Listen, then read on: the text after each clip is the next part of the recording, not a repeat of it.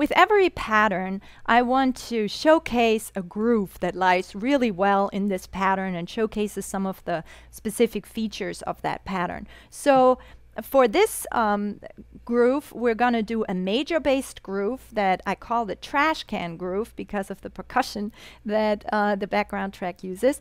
And it's very much based on this 10th here, this interval of an octave plus a third. And I'm going to play it, and then I'll break it down a little bit for you. And on this one, I'm going to play an intro. But once I played the intro, I'm going to stay right here in my pattern. No shifts, no open strings. Okay, here we go.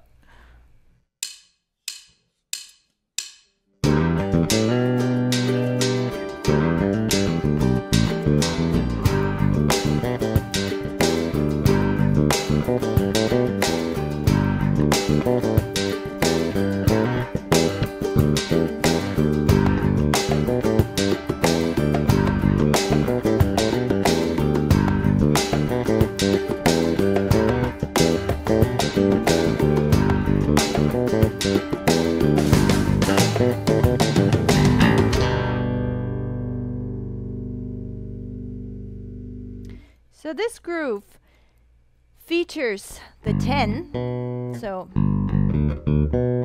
I go from the root to the 5th, then go up to the 10th, which can be a little bit of a challenging jump here with your fingers. And then it walks down to the root. And then I do a little fill, you know, using this kind of big box here, one way or another.